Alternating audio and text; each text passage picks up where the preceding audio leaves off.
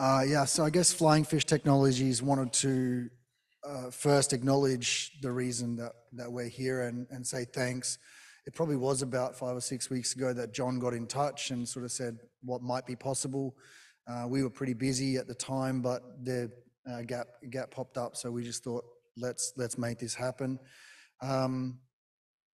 We absolutely want to acknowledge that the effects of the wildfire are still very, very raw, and that they've touched a lot of people in this area, but also more globally as well. So for people watching, people here, our condolences. You guys are going through a rough, not just being here, but to really getting the job done and well, and for us being comfortable despite crazy long days and that sort of stuff. So first and foremost, Maui Nui Marine Resource Council, Amy and John went out of their way to pull all this together, had some great conversations around exactly what was needed, so we rocked up and we knew this is the job. Maui Ocean Centre for connecting us with some local resources and providing this fantastic venue and opportunity to share some of what we've learned, what we've experienced with the community. Brandon from Maui Boating, those hire boats, it's probably not what they were designed for, but they do make excellent research vessels, and he was always a phone call away no matter where we were. We seemed to be able to get a hold of him, so that was fantastic. The lovely staff at ROV Resorts and Nathan and Cindy Kellogg for our wonderful accommodation. We've stayed in a lot of places all over the world, and some of them are nice and some of them you just got to get through. So it was really nice to have a comfortable bed to come back at the end of a trip.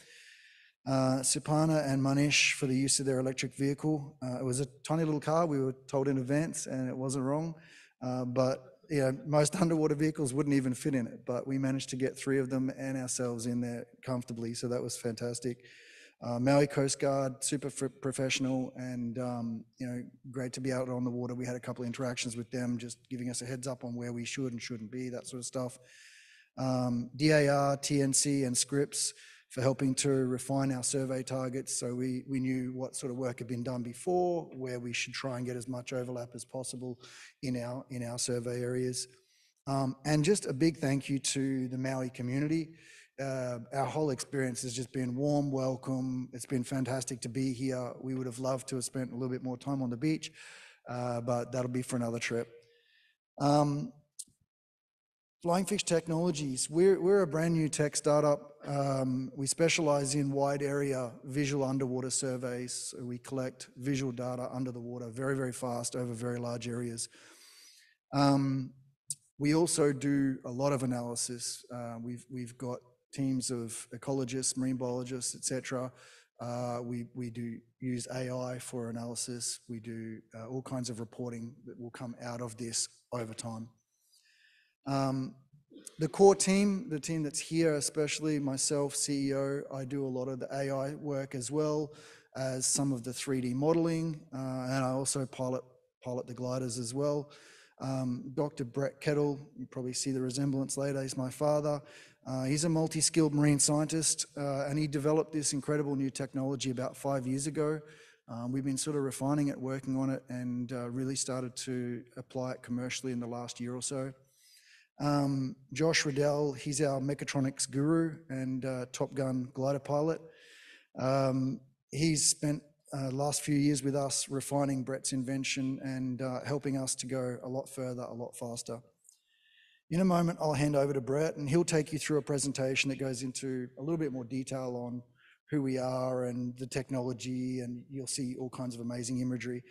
But I'd just like to ask you guys to keep a few things in mind as we go through this presentation. Our team only landed in Maui 6 days ago. 6.5 days ago. We've been on the water for 6 days, or less than 6 days. We haven't had time really to do a detailed analysis of any of the data that we found. It's been evenings after we get off the water, early morning work. Every single one of the images that you see in this presentation has detailed metadata associated with it. We collect 15 frames a second, go long distances, but every single one of those images has a lot of additional data behind it, including very, very precise location data and some environmental data. So just think, as we see this presentation, how big that data set is, and the value of that for the community and more broadly. Every image that we have is now securely recorded, and it's a permanent timestamp record of what's there. It's an opportunity for us to ask some questions today, but it's an opportunity for us to reflect a year from now, 3 years from now, and have a look back and see how things have evolved and changed over time. That's all from me. I'm going to hand over to Brett now.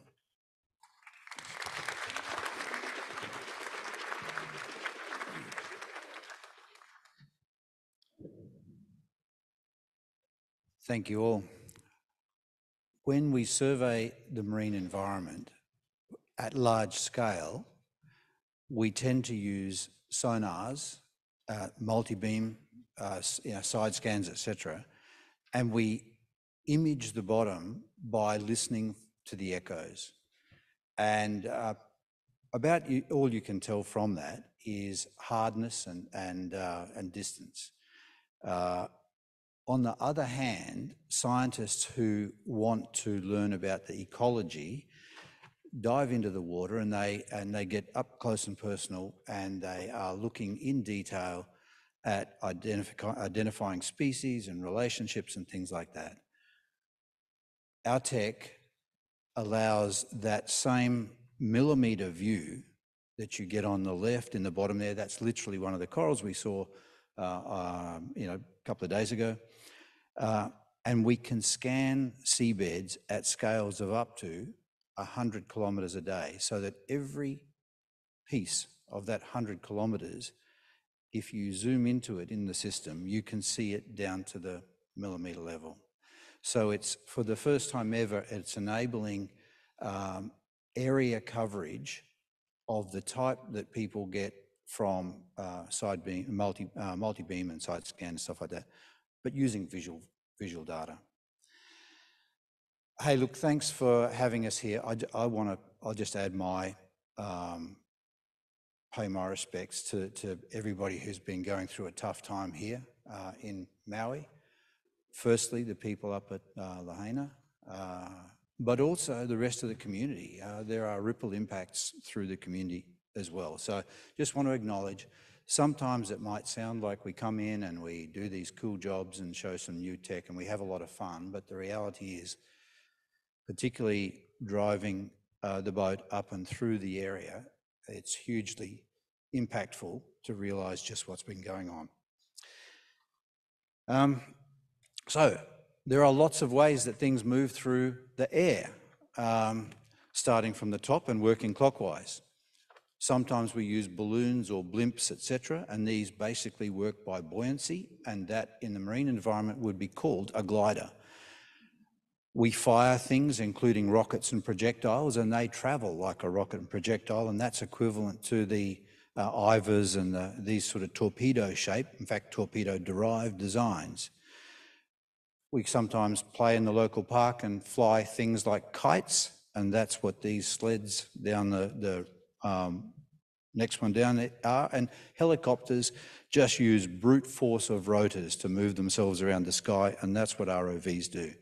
Nobody yet flies, like an aeroplane, flies underwater. That's what we do. A lot of design principles around fast acrobatic, agile flight. I don't want to drag on too long on this, so you guys want to start seeing the imagery, I know. But to all intents and purposes, we tow our machine behind a boat for a whole bunch of reasons. A lot of people go, oh, why aren't you fully autonomous? I go, because we couldn't do what we do if we were fully autonomous. Many different ways that we can use our machine. Everybody in the world who tows something behind a boat does it a bit like this. It's directly towed behind the vessel. In our case, we have a special ability where our machine can fly off to one side of the track of the vessel, to the point where we can run multiple machines behind one vessel, and our system spec at the moment is around about 6 machines flying behind a vessel simultaneously.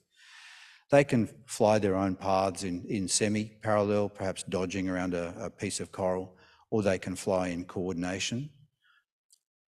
We can also have the boat travel outside of a an indented reef edge and allow the machine to go in and survey the edge, for example, in under the surf, and have the boat stand off of the surf.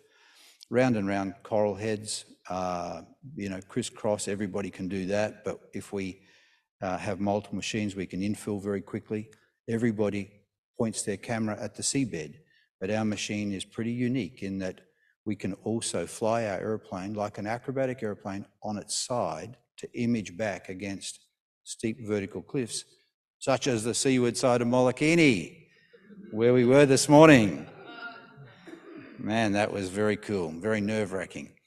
So here's the here's the machine in our home bay. It's been given a single command, and that is go to the seabed, stay a metre above the seabed, and image the seagrasses. After that point, the pilot's not even touching the controls. And it'll go hours and hours and hours like that. It manages itself to do that. Our cameras point down and forwards, and they're a wide-angle camera. And there's two reasons for that. I want to try and quickly skip over this. I said to Brandon a few minutes ago, and hey, Brandon, thank you very much for allowing me to use your boat outside of its typical operating envelope. He made a couple of allowances, and I'm very, very glad he did. Thank you.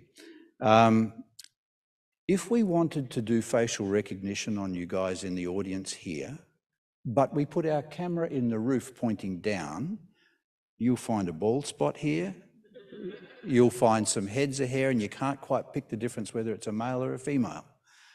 But if you want to actually see the features of a face and do recognition, you'd have to bring your camera down here. That's where we put our camera. We put our camera down amongst the corals. We don't fly up on the surface and look down on the fish from above. We fly amongst them and identify them that way. We take lots and lots of images. We take 14 images per second. So around about every 70 milliseconds, we're taking a new image. And we can analyze that entire image for different things. We analyze out there for shapes and morphologies that are of interest, such as fish and stuff like that. We analyze down there at the base of the image for the kinds of things that scientists like to do as a percentage cover, such as percentage coral cover. So in this particular case, you can see the image number on the right-hand side, and you can see a graph of the percentage live coral cover made, a new estimate made every 70 milliseconds, so that it's at our speeds, that's approximately 18 centimetres. So every 18 centimetres forward, we're going X% coral cover, X% coral cover, X% coral cover. And we can aggregate that up over vast distances. We haven't yet done it for you guys, but we could quite comfortably aggregate that over 50 kilometres of the transects that we've been doing. So it's a very fast method. If you had to use traditional diver-based marine monitoring methods for a day of ours, you'd have to put 480 divers in the water. If you wanted to cover the same area as we cover in a day, you'd have to put 3,500 divers into the water. If you wanted to make as many estimates of coral cover and things like that as we do, and given that the divers don't actually do that in the water, they post-process that later on, the live coral inferences done by Manito, we're about 7,500 times that. That's if we're running one glider. If we're running 3 gliders behind the boat, times all that by 3. Here's an example of what you see when you're operating our system in the field. And I'll talk you through it again in a second, and we'll scrub back through it. Now, first thing I'm going to say is, that image up on the top left looks a little wacky. It's tilted over. You'll have to put your head on one side, I'm afraid. You can see the surface of the water up here. The reason it's tilted over is because that was a very steep cliff, and we flew the machine on its side to image back into the cliff. The green box here is where we count fish. The red box here is we pull these slivers up here and we stitch them together, and that becomes a top-down view. And this is where we work out percentage live coral cover and things like that. In these graphs, you'll see the red in this particular case is for the scissor tail and the green is a cesio. It's a species that certainly in the Great Barrier Reef and Red Sea. This is a slightly different urchin to the common black urchin that you have. It's a longer spine one. It's diadema. And we run a live coral metric as well. We also graph things here. I'm just going to quickly zip through and show you a couple of things here. You probably notice some incredible variation in the amount of live coral cover that the machine picks up as it's flying along. And so we ask ourselves the question, now I'll point out that this end of the graph here, that's the 0 point, that's what's underneath the machine as it's flying. So let's just advance that video to the point where we've got a spot with high coral cover right underneath the machine. There we go. So there's the high spot of coral cover right here on the top of this ridge of coral. Beautiful coral on the top of the ridge. So what happened next? As we scroll back, here we go. The worst of the coral cover is about there, and that matches the gully between two heads of coral. So you can see we are able to discern changes in coral cover over minute distances, and they have an ecological meaning. Where were all the fish? Well, let's look, for example, the fish which are the green dots. And we'll find the high point of those. I think it was actually about there. And there they are. They've swum out of the deeper water coming up onto the reef. There's a patch of them there. Where were the red dot fish? That's the scissor tails, aberdeftaf. They were there. You can see them all up closer here.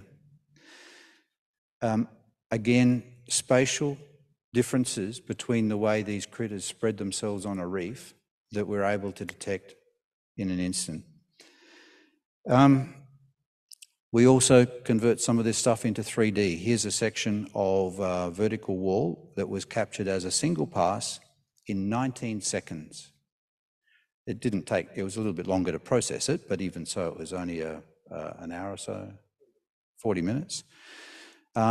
Most of the people doing this kind of work, including a lot of the sites around the island here, use markers. Divers have to go down, place markers, place GPS positions, tape measures, pins in the ground, all this kind of thing. And that means it's not a terribly scalable solution. Our solution doesn't use divers to place any of this material. Our machine collects enough information that it can work all that out by itself. But look at what you get. Absolutely beautiful views of how that coral structured, an overhang here, look at that, this overhanging. A few holes here where there was some dirty water running off the top of the reef, just obscured it a little bit too much. But what a beautiful way to imagine the reef. And I know Brandon has spoken to us about maybe friends of Molokini might be interested in looking at some of our 3D stuff that we did out there. And I think I've actually got a little bit of that to show you in a minute. But the cool thing is, this surface is a three-dimensional surface that you can play with in a model and in a CAD program and things like that. It's in that 19 seconds, 48 million polygons that describe that surface.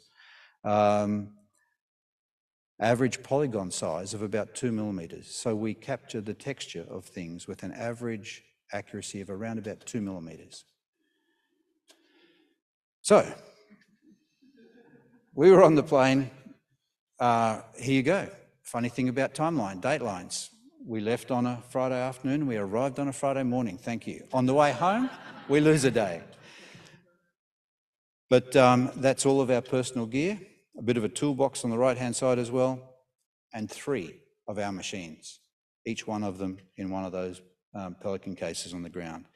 So this is a machine that's intended to be tiny and able to be used out of a small boat. We don't need a winch. We don't need a 110-volt power supply.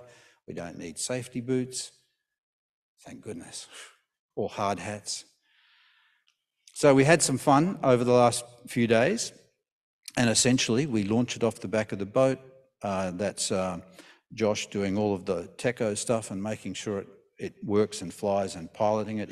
He really is our stunt pilot, our Top Gun pilot, and assemble it in the boat, over the side, away it goes.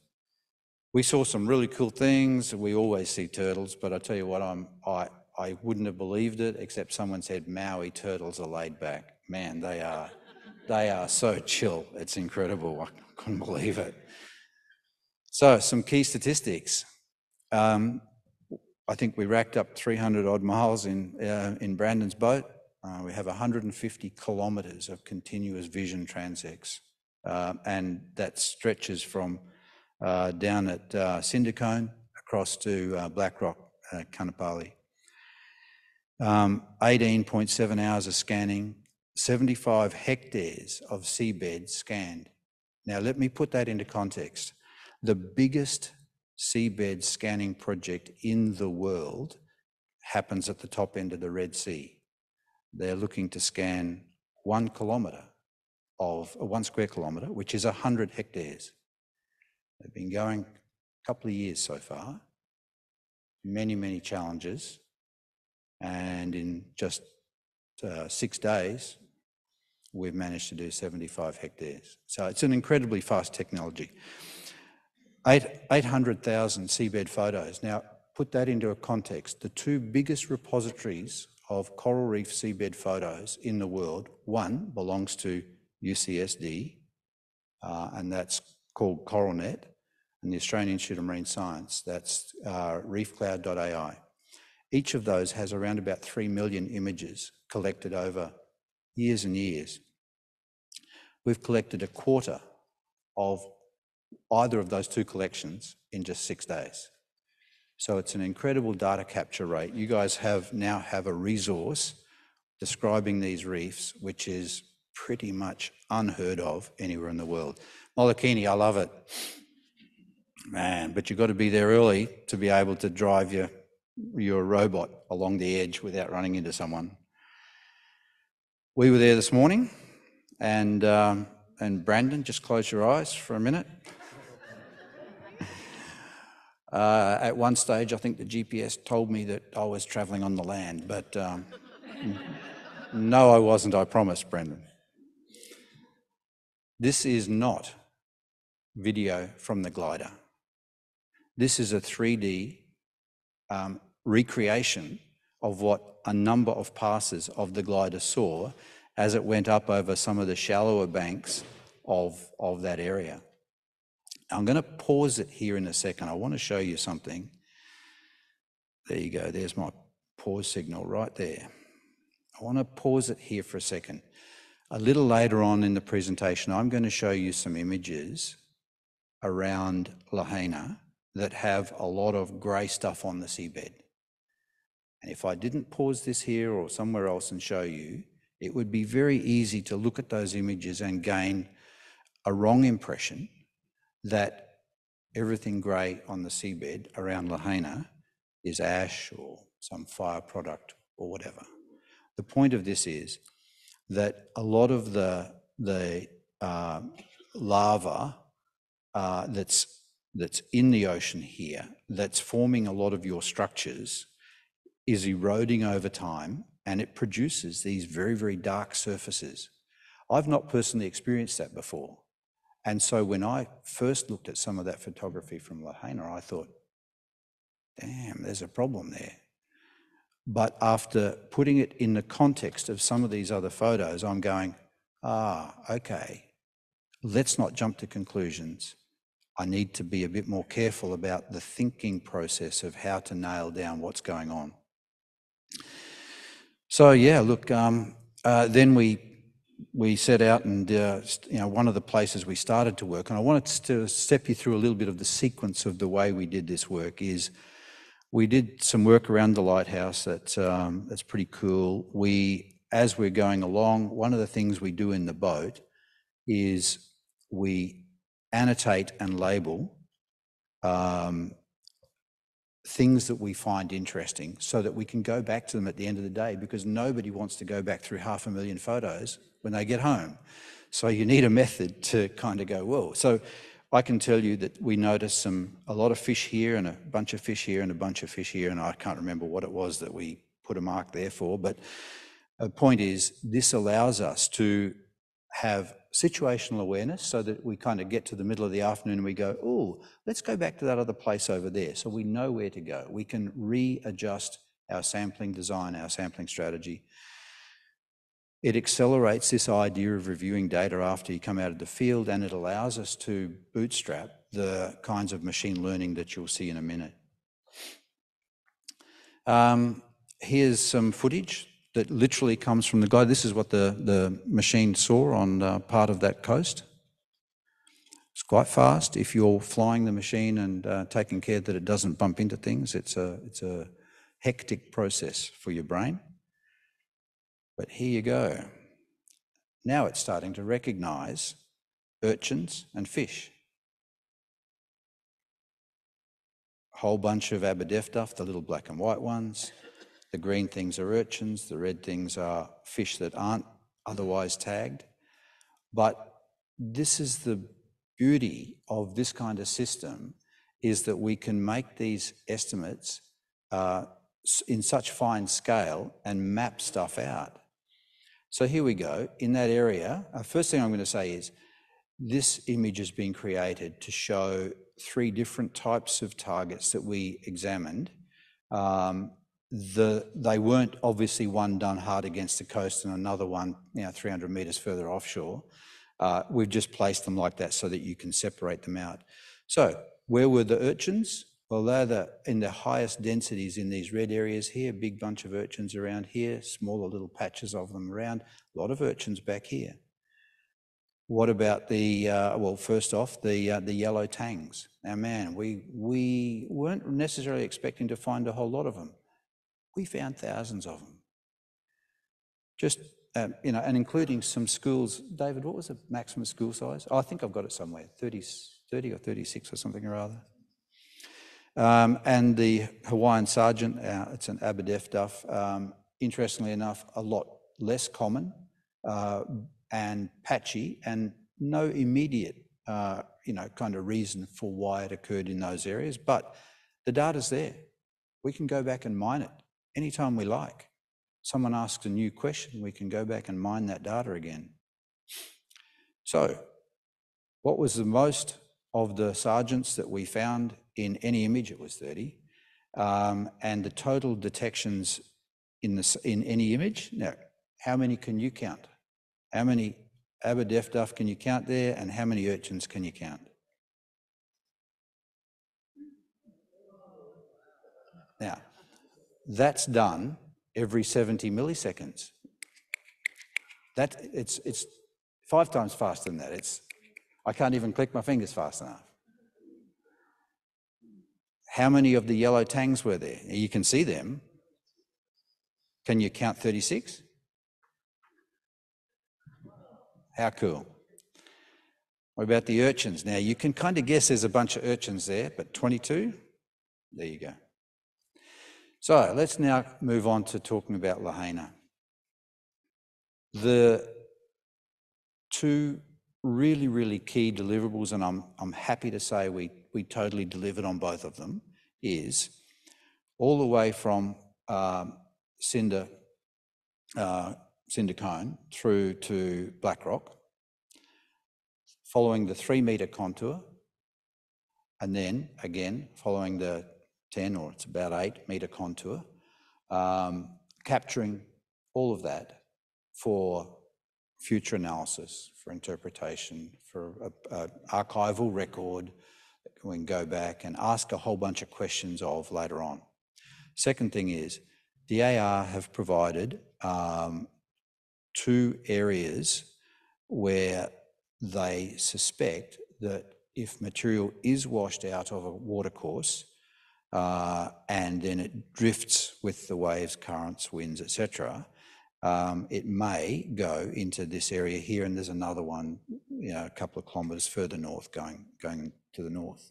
So part of the notion was that in addition to just these 2 long transects at 3 metres and at 10 metres, we would capture vast amounts of the seabed in here, so that at any time, if there's concerns over an impact that starts here and spreads out in a direction, then we can re-interrogate the imagery, choose some sampling sites, go back in, perhaps do it again and map changes that are occurring. Now, I don't put this in here to offend anybody. Understand that Lahaina, I just looked this up myself, 220 years it's been used as a Western style port. Ships coming and going, and I've got to tell you, 220 years ago, I suspect that their thoughts about what they threw overboard and all the rest of it were pretty different to what we would do today. We find, there's a tire, we found a boat's ladder, there's a 44-gallon drum. I say this only to point out that when you view what might have gone in there because of fire, and I can guarantee you, none of that is fire related. So when you think about the stuff which might be in the bay because of fires, think about it in the context that, like, Lahaina's a working port and has been for 220 years. So yeah, there'll be things there. It's good to have a record so that you can assess new stuff and things like that. These are the images that made me sit up and take notice. It looks to me like there's white sand that's got black stuff on the top of it. It looks to me like there's some kind of grey algae filament covering some corals there.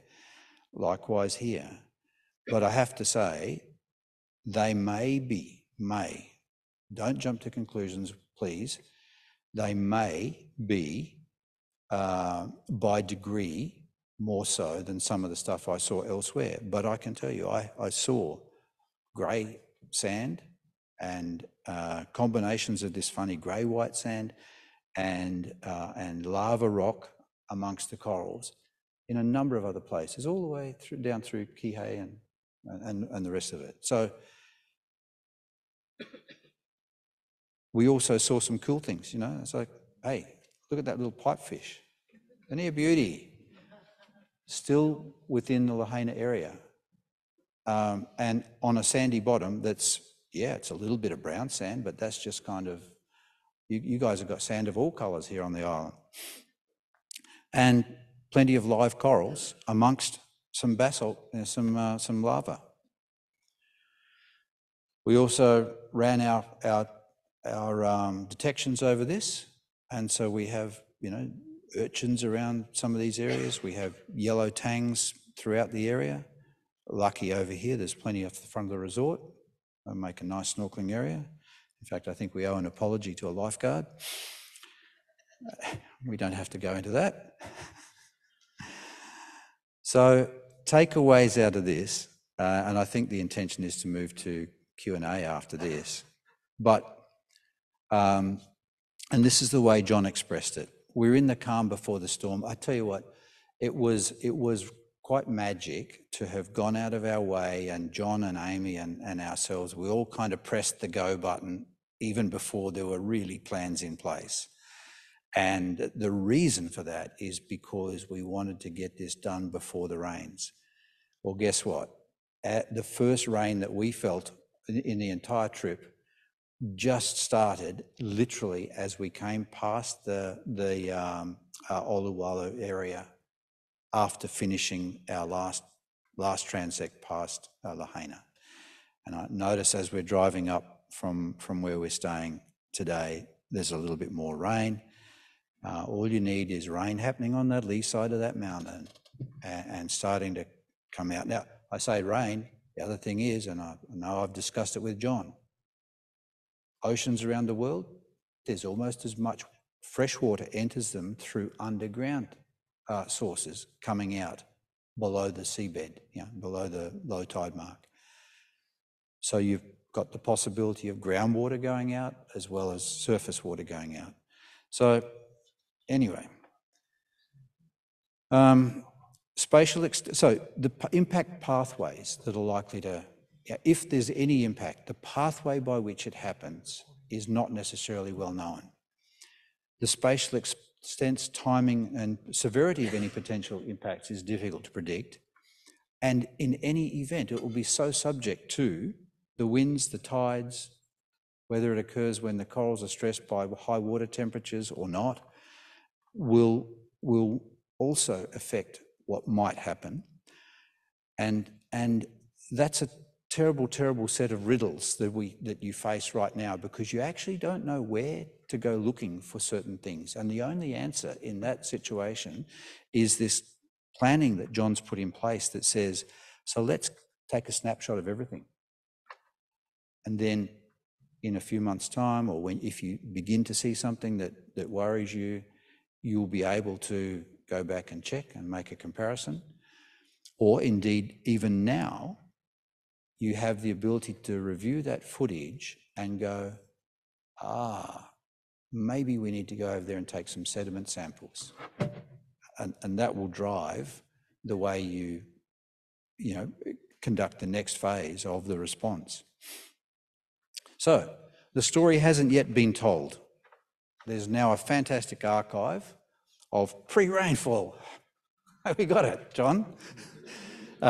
Ecological conditions.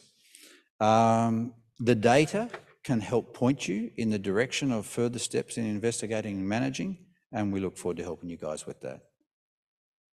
Mahalo.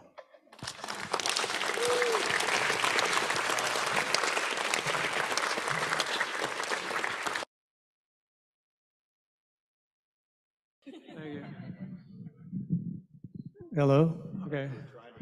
So I've been diving here for a long time. I've got a lot of hours in the water, and pretty much all around this island, Big Island, Oahu, and so on. One of the things I've always noticed is this blank rock on the bottom.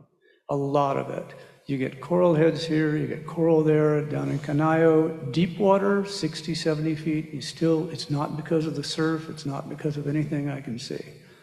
What do you think is causing that? I have a theory it might be a chemical in the lava, but I don't know. It's just things are not starting to grow. I'm not a geomorphologist, but I'll have a punt.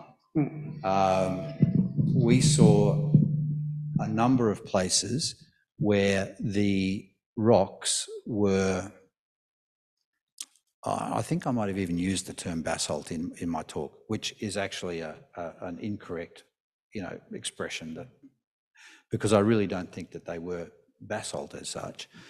Many of your lava rocks, the ones in, the harder ones there, still appear to be somewhat sedimentary. It's a bit weird. I didn't really expect that, but I could well imagine that the rock is not so hard that it doesn't weather fairly quickly. And the things that corals hate is to settle on a surface, just get going, and then the surface breaks away underneath them and they fall off. So I think there's a bit of instability at the very surface layer of some of those rocks.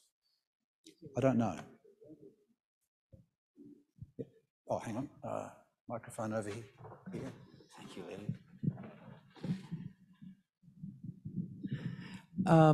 I wanted to ask about the resolution of the images, or also the AI.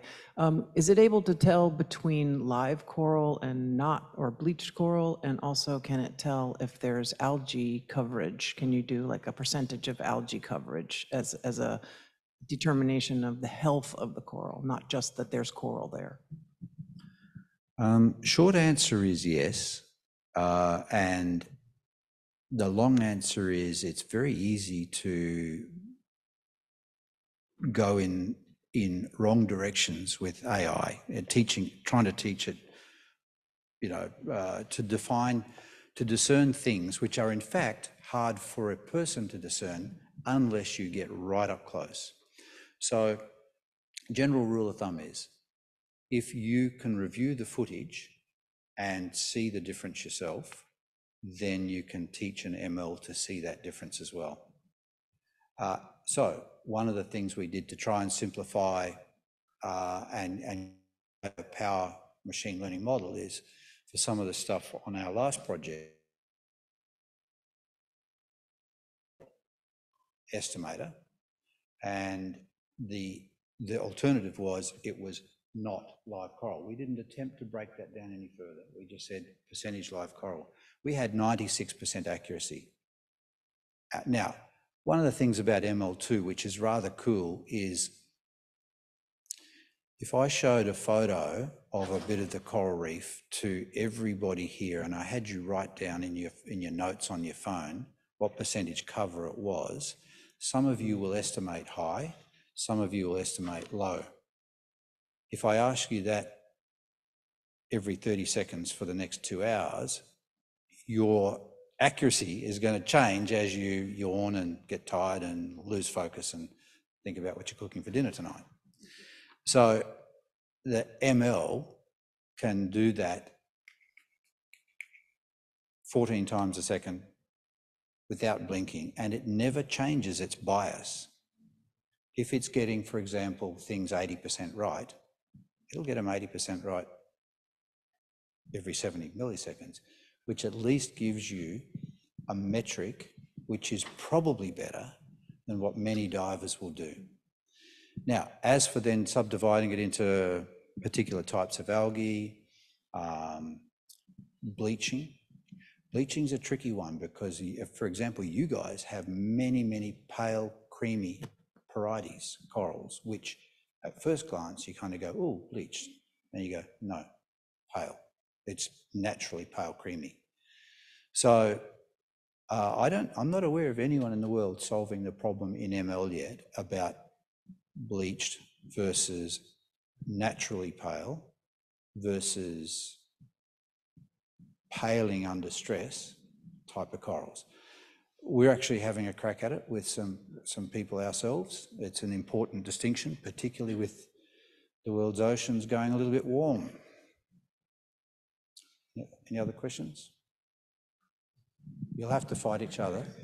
Oh, okay.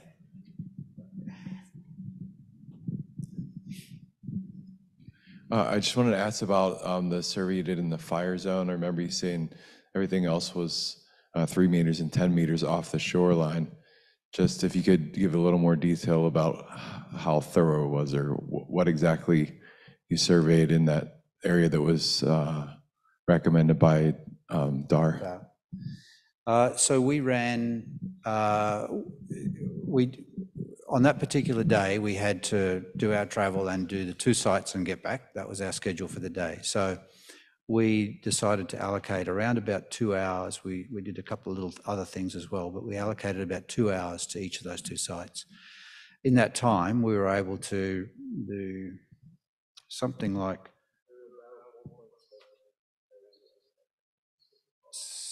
about 10 and a half kilometres worth of seabed coverage, up and back, and we also ran a couple of transects across, as in from the shallow to the deep. That actually allows us to help tie together any 3D product that comes out of it. So 10 kilometres, there's about 5 hectares of seabed captured in each of those 2 areas. So it's quite it's not entirely uniform. It's a little bit irregular, but nevertheless, it spans the entire distance. The samples are independent. A statistician would say, are the samples independent, and all the rest of it? And yeah. So I think we've captured a really good overview of those areas, certainly enough that if there are changes, the interesting thing about the kind of changes you might find is that they are likely to start from somewhere and progress out. And that being the case, we've got transects going parallel and at long distance, further and further away from the potential source, so that you might be able to track progress. About 5 in each of those areas. Sorry, can you we're trying to capture the questions as well as the answers on the... Sorry.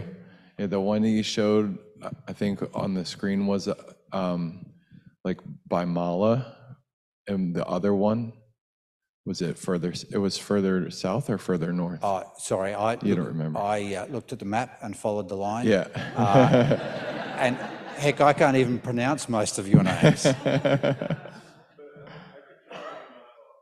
Yeah, John, you... Thank you. Sorry? Wahikuli? Yeah, so that's the one I didn't put the photo up. I'm sorry, I meant to do that as I was preparing the presentation and I kind of ran out of time, so. Hey, we only got off the water at 11 today. We're still doing that presentation, so. Yeah. Two questions. One's kind of a geeked out question. How many terabytes of data were collected?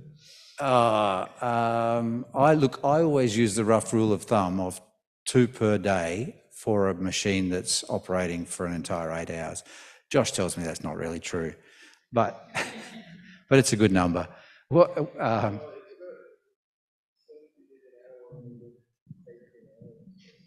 There you go, 70 gig an hour, and we did 18 hours. Okay. Being the geek, you can work out the math. Great, I'll do the math on that later. The other question's a bit higher level. What do you anticipate or recommend in your experience from this?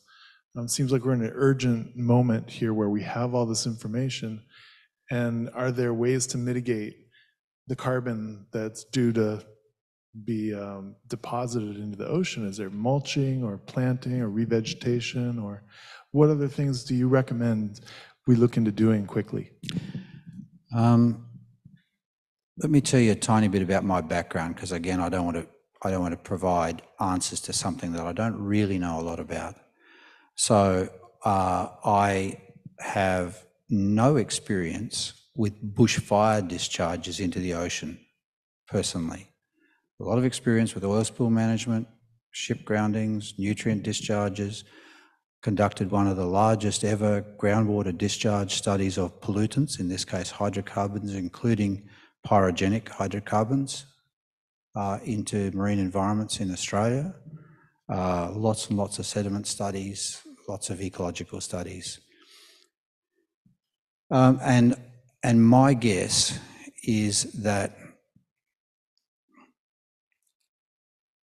someone should review that footage fairly quickly to try and work out whether what the research questions are, because there is more work needed to do that. So park this over here and say there probably should be some underwater sediment sampling to try and confirm the nature of some of that material, whether it's in fact entirely normal or not. It's always better, and you talked about intercepting it and mulching it and stuff like that, it is always better to stop a pollutant from spreading, as in capture it when it's this big, instead of trying to pick up tiny skerricks of it when it gets out into the ocean. And everything in the ocean is harder to do than it is on land. I've done the world's largest ship damage assessment in the Great Barrier Reef. It's a huge impact site.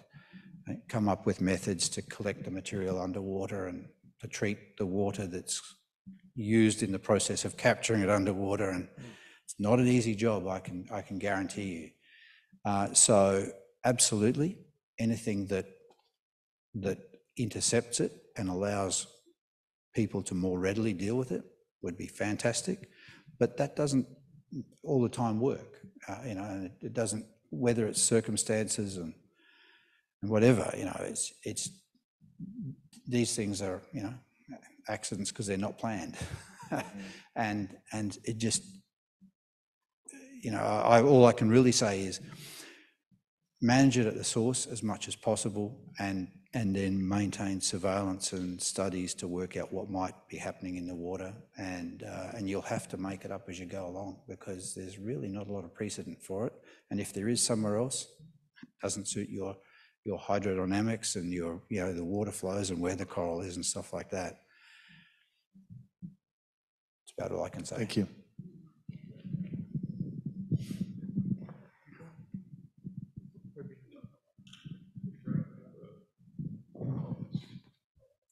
So one of our Zoom attendees was asking, what is a coral reef affected by fires going to look like in the mapping?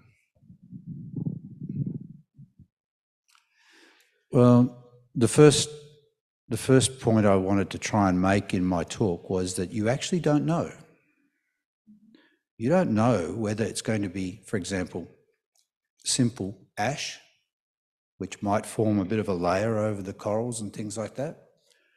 You don't know whether it's going to be chemicals that were released as a result of the fire. And let's not get into nasty chemicals for a minute. Let's just talk about, we know that fires are associated with increases in nitrogen and phosphorus, so i.e. nutrients just come out of the soil. But, the soil the fires disturb them, the soils are more likely to be eroded, things like that. So you can expect a pulse of nutrients. Nutrients aren't good for coral reefs. They're adapted to work in low nutrient environments. I'm going to say this. When we flew in, I saw a couple of big trichodesmium slicks. Now, I don't know what you guys have seen in the news for the last 2 days. I believe there was some slick on a beach somewhere here. My wife's grandfather told me once that his father had taught him that these things were called whale spawn, or what was the other one? Sea sawdust. The point of that story is that 100 years ago, they had a name for it. 100 years ago, the old timers saw it, so it's not new. That doesn't mean that it's not exacerbated by the fire. You guys have had some unusual quantities of it. We certainly encountered it several times in the bay here. John's taken some samples. It's exactly trichodesmium. We encounter it all the time in Australia. John came across a really cool paper about the history of some Australia-wide distributions of trichodesmium picked up by satellites. Certainly, there's a possibility that it'll be nutrients. Then there's a possibility that it could be other chemicals. There's a possibility it could be chemicals applied during a fire response process. There's a possibility that it's chemicals that originated from burned vehicles or buildings. So the reality is you don't know what a coral reef that's affected by fire is going to look like. And that's actually the nice thing about having a snapshot of images that you can go, hang on a minute. No, here's an example where I was happy to say I was wrong. One of the images I looked at from the Lahaina area had a whole bunch of that halimeda. I don't know is there a local name for that? Some people call it sea cornflakes. Oatmeal algae, right, okay. So it's an algae. It's green when it's growing, and half of the stuff that I saw in this photo was white, as in it dying and lost its tissue. Now, John tells me this is the right season for it, post release of spores, etc., to die off here. And lo and behold, off Kihei, where you've got enormous halimeda beds, fantastic halimeda beds, guess what? Half of it's dying at this time of the year. So I'm going, okay, well, that's not necessarily a sign that there was a problem. But the point is, you've got a data set there. It's very, very big. You can kind of go, all right, well, here's the area where we think we had the effect. What does it look like here versus over here versus over here? There's all kinds of things you can extract from that imagery. One of the things that caught my eye is in the seabed up closer to Kanapali, there's areas there where there's thousands of wormholes in the sand.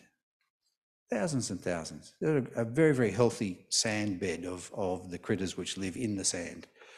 And coral reef scientists are guilty of overlooking algae and overlooking the things in the seabed. We all like the corals.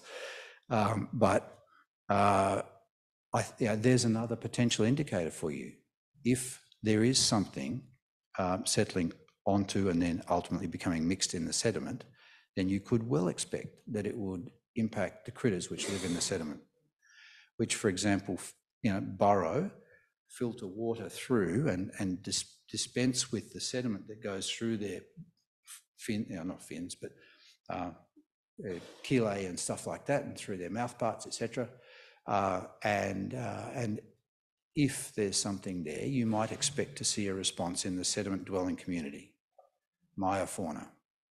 And so maybe that's something to look for as well. I saw some places up around the Lahaina seabed where you could see old, but not new, burrows for these critters. Again, a single observation like that, it's not enough. And I didn't have time to do any kind of a systematic search. I didn't, if I was investigating it, I'd actually map out the number of those holes all the way along, and I wouldn't form an opinion until I'd gone, oh, there's where the problem is, and map it to some change in the sediment. Anyway, John's got his hands full now, sort of, telling the story, doing the science that's necessary to tell the story, and then once the story is known, working out where to target interventions and stuff like that. Yep, 2 more questions only. So my question is... sorry, you did have your hand up early on, yes. And after that, you? Yeah, so my question is, how would somebody or an organization have access to the data in your analysis in the future, say if you want to do another comparison? The easy question is, take the request to John.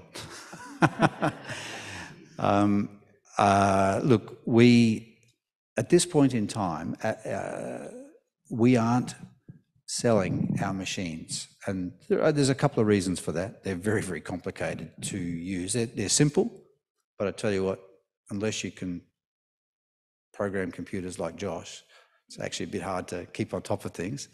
Unless you can fly your Xbox controller a bit like an ace fighter pilot, it's sometimes hard to dodge the corals. I was going to say, although on this particular time, I think, who was it? Josh is the only one. Oh no, David's the only one who didn't actually have an issue with the machine. We'd be super happy to come back, super happy to do analysis with you guys and stuff like that. Super happy to provide John with access to data and things like that. So some of the details to be worked out, but believe me, we're keen to see that information used in the best possible way to help resolve for understanding and managing the process of the response and for educational purposes around the broader community, etc.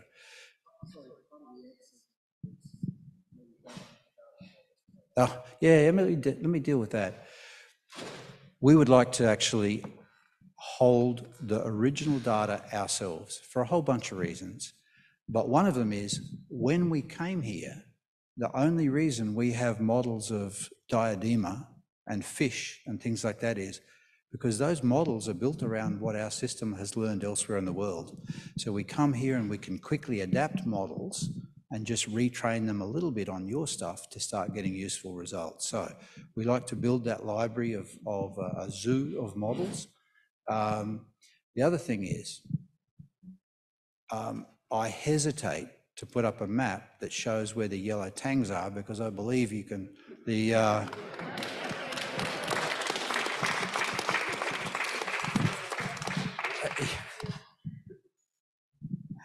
you know there's obviously an issue.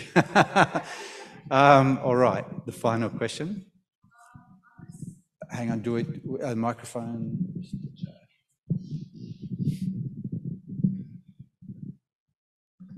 Hi, I was just wondering if you guys didn't get to cover any areas due to Coast Guard not letting you there, or yeah. Well, as captain of the vessel, I'm a little conscious that I mightn't want to show some of the maps for where we were. But no, look, we actually had a great run out of the Coast Guard. The Coast Guard were fantastic. They were very inquisitive about what we were doing. And when they saw that we were dragging this, and we took the machine out of the water, showed them, had a great old chat about what it was we were doing, and they kind of went, okay, well, don't go too close in around there, but otherwise you're good to go. And we did that on two occasions. The only guy I offended was a lifeguard up a little bit further up the coast who didn't like us within a swimming area. Granted, there was nobody there at the time, but we were operating very close to the coast. And in that particular area, for example, we had the machine off to one side of the boat because that was where the surf was breaking, and the boat was about me to you outside of the surf. So it all looks a bit scary to people, and sorry, Brandon, I probably didn't need to say that again. But look, no, we had no problems whatsoever. They were actually, in fact, yeah, actually we invited them along. Is there anyone from the Coast Guard here? And please don't feel you have to stick up your hand if... Yeah. No, look, and here's my take. You don't become a Coast Guard person unless you love the ocean. And people who love the ocean tend to enjoy other people who love the ocean. We love the ocean. They love the ocean. If we're being idiots, then I'm guessing they would say something, but I don't think we're being idiots. Okay, I think that wraps it up. Big hand for Flying Fish. And thank you very much for Maui Nui Marine Resource Council. Thank you for being here tonight. Hopefully we'll start getting more into normalcy here, and we'll start having more public meetings here, community events. So thank you for being here, and everybody have a good night. Aloha.